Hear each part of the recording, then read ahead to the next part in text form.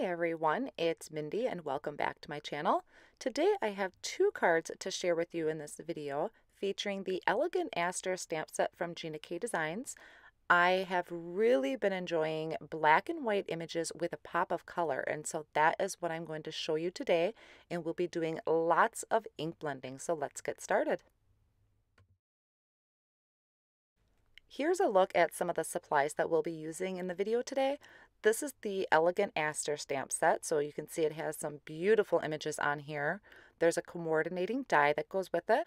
I'll be using the black amalgam ink, and I have 5 colors listed here, but I actually only end up using Red Hot, Sea Glass, and Wild Dandelion. I also have a life-changing blending brush, and then some of the Glitz Glitter Gel in black. And we are going to be making our own glitter paper, and this is just going to be so gorgeous. I cannot wait to show you some fun little tricks that I found with it, and then also those crystalline drops that goes with that. Now the first thing that I want to do is I want to create my own homemade glitter paper. So that's the first thing I'm doing because I need this to dry. So I'm taking this black Glitz Glitter Gel and my spatula, and I'm going to smooth this all over some black cardstock. Now you don't want to go over it too many times because you'll end up kind of scraping across the cardstock. Just a couple really nice good swipes, just so it's a nice even coverage over it. And then I'll put it off on the side to dry. I did let mine dry overnight just to make sure that it was really good and dry because I'm going to die cut from this piece. But I would say at least a good 4 hours just to ensure nothing is going to stick to your die when you die cut from it. So now here is the gorgeous glitter paper that we created, and you could do this with any of the colors that come for the Glitz Glitter Gel. While that's drying, we'll go ahead and start some ink blending. So I am starting off with some white layering cardstock and the life-changing blender brush. This is the Red Hot ink from Gina K Designs. I'm starting with in that top corner. So I'm just using 3 mini ink cubes to create my own rainbow. And I'm starting the red up in the top, kind of blending out a little bit. I'm going to get softer as I get further away from that corner. Next, I'll come in with the Wild Dandelion, and I'm going to add a strip right down that middle. And I'm just getting softer on each side because I want the yellow to mix with my red and also that sea glass because that's what's going to create that rainbow of color. So once I have the yellow down, I come back in with the red. That's going to give us our orange. And I just kind of go over that a few times to make sure that's really nice and blended. And I like to wipe up on my glass mat here in between because I don't want to get too much of that red into the yellow. I would still want to have yellow on my card. And then the bottom corner, I'll come in with the sea glass, blend that up into the yellow, and just go back and forth over that until it's a really nice smooth transition. And then as these inks dry and soak into the paper, it creates such a smooth blend. It is gorgeous. Once I'm happy with the blend, I'm just going to buff that out just a little bit more, and then I want to add a little bit of interest to this background. And to do that, I'm taking some Perfect Pearls, and I'm just going to scoop a little bit onto my glass media mat here, and then I'll spritz some water down and mix those up. And it's kind of funny because when I spritzed it, I couldn't see where my water was. So you'll see it's a little dry there when I start mixing it. But I just kind of mix those two together to create a little mixture, and then I'll pick it up with my paintbrush and I'm going to scrape it onto an acrylic block. This is one of my favorite ways of adding speckles to a background, is flicking off of a block. You could also just tap your finger, or you could put a mixture into a little Mr. Spray bottle and spritz it onto your background as well. But this is one of my favorite ways.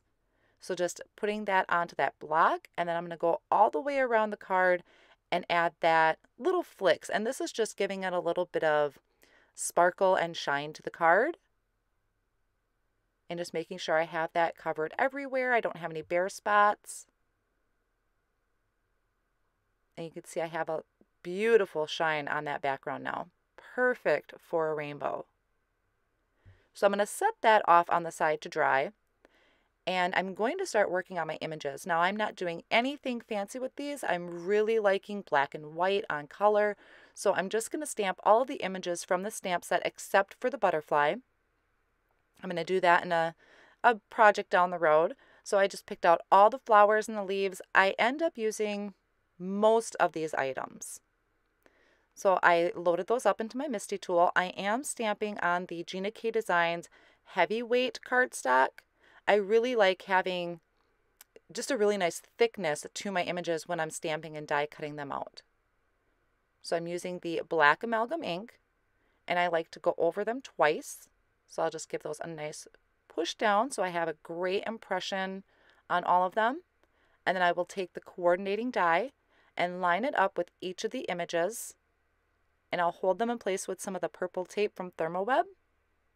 And I like to use my Gemini Junior when I'm die cutting, and how I do this is I have a magnetic sheet there. Once I have everything held down, I just flip that over and put my cutting plate on top and run that through the machine. You can see my cutting plate is very well loved. So now that everything is die cut, I'll go ahead and just carefully remove that purple tape and pop out all of my images. So here's a look at everything that we die cut. Now I can go ahead and start putting my card together. So I am using a Whisper cardstock as my card base, and that measures 4 1/4 by 5 1/2. I'm attaching a piece of the heavyweight cardstock, white cardstock, that's measured 4 by 5 1/4, and I'm just using the Gina K Designs tape runner to do that. And my background here that I had ink blended is 3 3/4 by 5 inches. So I just have some really nice layers going on the card. I'm not going to add too much more dimension to it except for my sentiment when I get to it. And then I just need to arrange my flowers. So you can do this however you prefer. I kind of already had an idea in mind how I wanted it to go. So I'm just tucking everything in. And when I'm happy with the placement, I'm going to go ahead and use the Connect glue. And I start with the leaves because that's the furthest back image on my arrangement that I have here. So I just kind of lightly pick everything up and tuck those leaves behind. And I'll just continue going through adding the leaves, layering up my flowers. And normally I would probably pop one of the flowers up with foam tape, but because I know I'm going to add dimension with my sentiment, I'm just going to leave these all flat on the card front.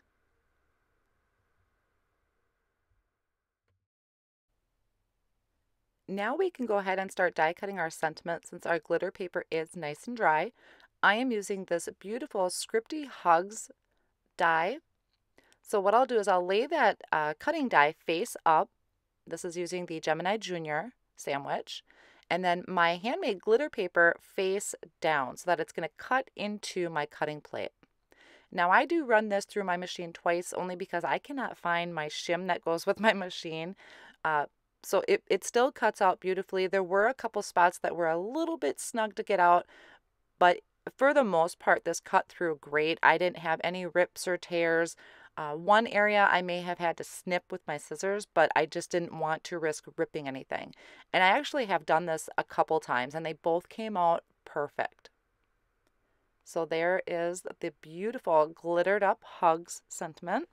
I'm also going to take that Hugs and I'm going to die cut it from black cardstock, I think about 2 or 3 more times because I wanted to create dimension with this. So I want to layer it up. So I'll go ahead and get that done. And then just using the Gina K Designs Connect glue, I'm going to go ahead and layer that. You could also have put some stick-it adhesive on the back of your black cardstock, and you could have done it that way and avoided any liquid glue if you wanted to. Now I'm going to work on my little sentiment. So I have Hugs, and unfortunately I do need a condolences card. So this is from the Hugs stamp set, and this says "and prayers." I'm lining this up in the bottom corner of a piece of black cardstock that I have. I'll prep that cardstock with an anti-static powder tool, and then I'm going to ink this up with the Gina K Designs embossing ink, and I'll heat it up with the white embossing powder. And now I know rainbow cards as a condolence may seem a little odd, but I think it's a great idea because when you're going through something like that, I think seeing something nice and cheerful would really brighten their spirits. So that was kind of my take on it. I just really wanted to cheer her up during this time. So once I had that heat embossed, I do take my Tim Holtz paper trimmer and I'm trimming this into a very thin strip. I really like the look of labels. You ever notice how you go through phases on your cards on what you like? Right now, this is my phase. So once I had the black cardstock trimmed down, I attached it to some white cardstock, and then I'm going to trim that down. So it's going to look like a black label, and it has a white border around it. Just kind of adds a little bit more interest to the card, a little bit more black and white with all of that color in the background. And then I'll take the Connect glue. Sorry about my head getting in the way there. I'm wearing a hat while creating. And I'm just going to attach that right to the front of my card, kind of overlapping my flowers. And I'll just hold that down for a few minutes, make sure that that's sticking really well. And this is complete magic right here. I'm taking these crystalline drops that Gina has, and I'm putting this over top of our handmade glitter paper. And this is so gorgeous. When it dries, the pictures do not do justice. Now you can see when it's wet, it is kind of foggy looking, but when it dries, it is beautiful. Now, because I did this on camera and it's still wet, I can't attach my sentiment. But here is the one I had made previously, and I had just used a tape runner or some liquid glue and attached the sentiment right on top of my Hugs die that I had cut out there. So gorgeous. I highly recommend trying out those crystalline drops with the Glitz Glitter Gel. Now for my next card, we are going to be doing quite a bit of stamping and then a little bit of ink blending. And I'll show you how I did that hello die in those rainbow colors. Super easy. First, I'm going to create the background. So I do have a piece of white cardstock here. This is the heavyweight. I like to stamp on the heavyweight just because I like to have a nice sturdy card when I'm creating. So once again, I'm going through and just using all of those images from the stamp set except the butterfly. I'm definitely getting to that later, but that butterfly is going to be a focal point all on its own for me. So I just randomly arranged my flowers and leaves onto the cardstock, and I'm going to stamp them with the amalgam ink. And I do like to go over it twice. I had one little part that was kind of being a stinker for me, but just kind of went back, stamped that again. The beauty of stamping with a Misty, because I never could have done that with an acrylic block. And I am cleaning up my stamps in between. Now you'll notice once I did wipe them down with the Tidy Towel, I pushed my hand over them just to pick up any dampness that might have still been left over. Same thing with on my Misty. I wiped that down so I don't have any ink sitting there waiting for me to smudge. And then I do wipe that away too, so my cardstock is not going on top of anything wet. I point that out because somewhere along the line, I had forgotten to kind of dab that excess dampness off, and I'll show you how I fix it. But right now, I'm just going to go through and I'm rearranging the flowers. This is also why I'm kind of patting that ink off or that wetness off, is because I am rearranging them on my card. Right there it is. If I could circle it on my screen, I totally would for you. That bottom left-hand corner. So my solution for it was I'll cut it off. I just trimmed this panel down. I think the final measurements of this was 3 3/4 by 5 inches. And I mounted some craft foam behind it. And I'm attaching that to some barely beige cardstock, which is a really, really nice pale color. I thought it went really well with the rest of the card. So now the fun part here for some ink blending is I'm taking this Hello Script word die. I'm going to line that up on my cutting plate and die cut this from some layering white cardstock. Now, if you wanted, you could arrange this in a certain way so you could use both pieces. I wasn't really thinking in that zone at the moment, but you totally could. So once I took that out, you could see it stayed in place pretty well. It's cut really good. It cut through everything, but it stayed in place really well, and I want to leave it like that. So I'm going to just set that off on the side. While I had that die out, I'm going to go ahead and cut 2 more layers from some white cardstock, because I'm going to layer these again like I did in my previous card. So now the fun part here is I flipped over that piece of cardstock that has the hello still stuck in it, and I'm putting a strip of Post-it tape behind it. That's just a really nice temporary adhesive. It's going to hold my words in while I do some ink blending. Now this time for ink blending, I'm starting with the yellow right in the middle because I want to make sure I kind of have an even, I want it to be even on both sides. So I'm starting off with that nice bright wild dandelion right in the center, softening up as I get to each side.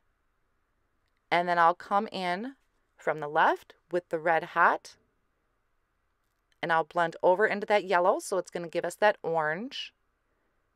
And I don't want to go too far because I want to make sure I still have yellow in there. The only color that's getting shafted here is purple. And I just kind of go back and forth, just like I had done on my background. I'm just kind of going back and forth over where those colors meet to create that middle color. So same thing now on the right hand side, I'm coming in with the sea glass. And then I'll go back and forth between the sea glass and the yellow to create that green. And so by having that Post-it tape behind this, holding that in place, this just makes it really easy to ink blend any of the word dyes. And you could do this with anything you have in your stash or any of the new ones that Gina has, which are all simply amazing. Once I'm happy with my ink blending, I'm just carefully removing that Post-it tape. And then I can pop my ink blended word out. And I have this gorgeous rainbow. Now I do need a slight small sentiment for the bottom under my hello, and I'm going to use that Spring Joy stamp set.